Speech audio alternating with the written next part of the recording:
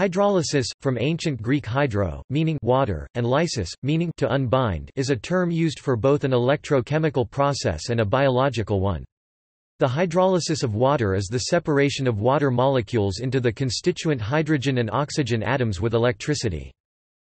Biological hydrolysis is the cleavage of biomolecules where a water molecule is consumed to effect the separation of a larger molecule into component parts. When a carbohydrate is broken into its component sugar molecules by hydrolysis, e.g. sucrose being broken down into glucose and fructose, this is termed saccharification. Generally, hydrolysis or saccharification is a step in the degradation of a substance. Hydrolysis can be the reverse of a condensation reaction in which two molecules join together into a larger one and eject a water molecule. Thus hydrolysis adds water to break down, whereas condensation builds up by removing water and any other solvents.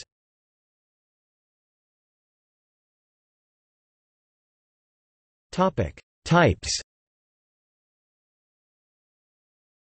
Usually hydrolysis is a chemical process in which a molecule of water is added to a substance. Sometimes this addition causes both substance and water molecule to split into two parts.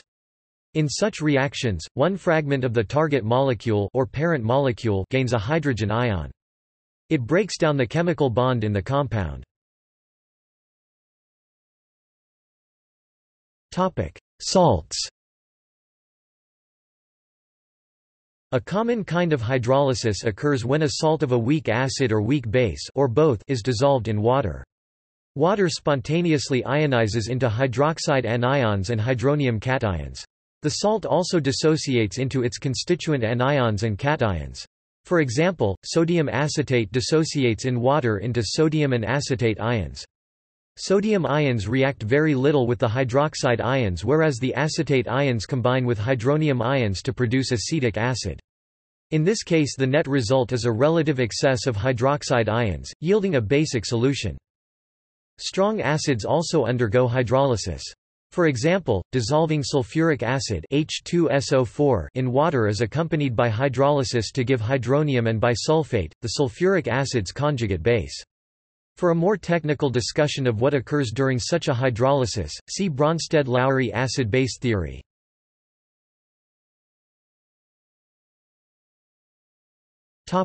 Esters and amides. Acid-base catalyzed hydrolyses are very common. One example is the hydrolysis of amides or esters.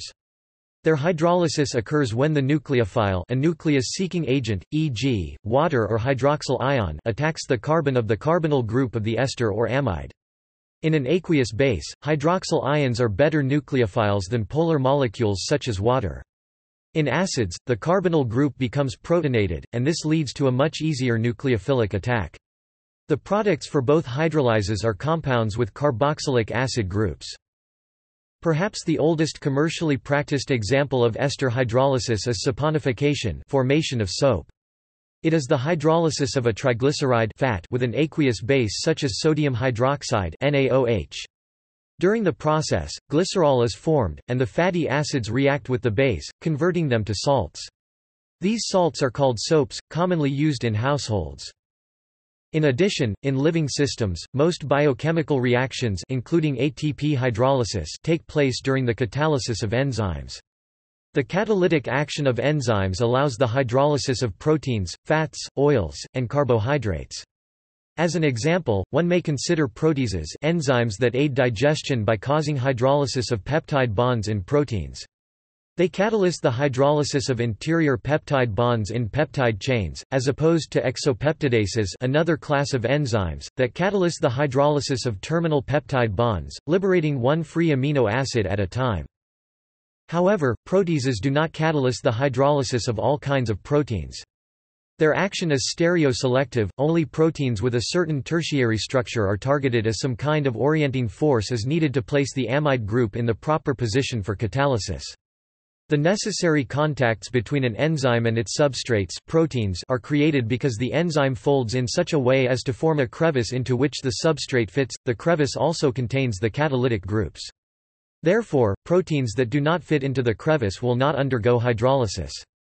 This specificity preserves the integrity of other proteins such as hormones, and therefore the biological system continues to function normally.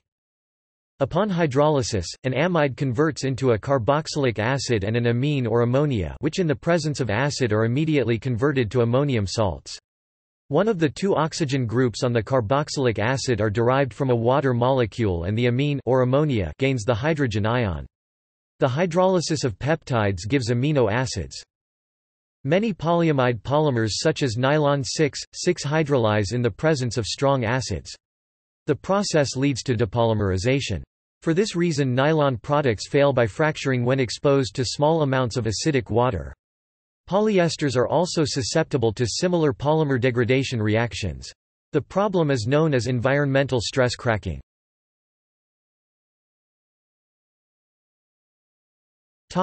ATP. Hydrolysis is related to energy metabolism and storage. All living cells require a continual supply of energy for two main purposes, the biosynthesis of micro and macromolecules, and the active transport of ions and molecules across cell membranes. The energy derived from the oxidation of nutrients is not used directly but, by means of a complex and long sequence of reactions, it is channeled into a special energy storage molecule, adenosine triphosphate (ATP). The ATP molecule contains pyrophosphate linkages, bonds formed when two phosphate units are combined together, that release energy when needed. ATP can undergo hydrolysis in two ways: the removal of terminal phosphate to form adenosine diphosphate (ADP), an inorganic phosphate, or the removal of a terminal diphosphate to yield adenosine monophosphate (AMP) and pyrophosphate. The latter usually undergoes further cleavage into its two constituent phosphates. This results in biosynthesis reactions, which usually occur in chains, that can be driven in the direction of synthesis when the phosphate bonds have undergone hydrolysis.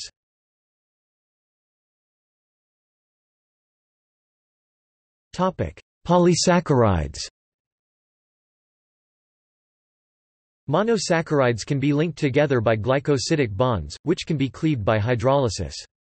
2, 3, several or many monosaccharides thus linked form disaccharides, trisaccharides, oligosaccharides or polysaccharides, respectively. Enzymes that hydrolyze glycosidic bonds are called glycoside hydrolases or glycosidases. The best known disaccharide is sucrose, table sugar. Hydrolysis of sucrose yields glucose and fructose. Invertase is a sucrase used industrially for the hydrolysis of sucrose to so-called invert sugar. Lactase is essential for digestive hydrolysis of lactose in milk. Many adult humans do not produce lactase and cannot digest the lactose in milk. The hydrolysis of polysaccharides to soluble sugars is called saccharification. Malt made from barley is used as a source of beta-amylase to break down starch into the disaccharide maltose, which can be used by yeast to produce beer. Other amylase enzymes may convert starch to glucose or to oligosaccharides. Cellulose is first hydrolyzed to cellobiose by cellulase and then cellobiose is further hydrolyzed to glucose by beta-glucosidase.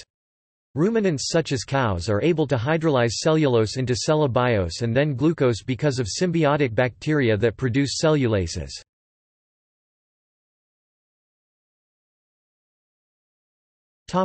Metal aqua ions.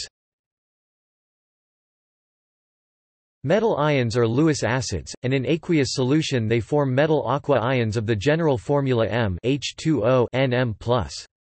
The aqua ions undergo hydrolysis, to a greater or lesser extent.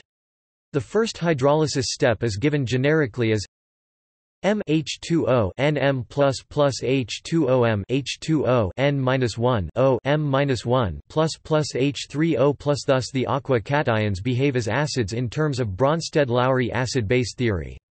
This effect is easily explained by considering the inductive effect of the positively charged metal ion, which weakens the OH bond of an attached water molecule, making the liberation of a proton relatively easy. The dissociation constant, pKa, for this reaction is more or less linearly related to the charge-to-size ratio of the metal ion. Ions with low charges, such as Na+, are very weak acids with almost imperceptible hydrolysis. Large divalent ions such as Ca2+, Zn2+, Sn2+, and Pb2+ have a pKa of 6 or more and would not normally be classed as acids, but small divalent ions such as B2+ undergo extensive hydrolysis. Trivalent ions like Al3+ and Fe3+ are weak acids whose pKa is comparable to that of acetic acid. Solutions of salts such as beryllium chloride or aluminium nitrate in water are noticeably acidic. The hydrolysis can be suppressed by adding an acid such as nitric acid, making the solution more acidic. Hydrolysis may proceed beyond the first step, often with the formation of polynuclear species via the process of olation. Some exotic species such as plus are well characterized. Hydrolysis tends to proceed as pH rises, leading, in many cases, to the precipitation of a hydroxide such as aluminium hydroxide or AlO. These substances, major constituents of bauxite, are known as laterites and are formed by leaching from rocks of most of the ions other than aluminium and iron and subsequent hydrolysis of the remaining aluminium and iron. See also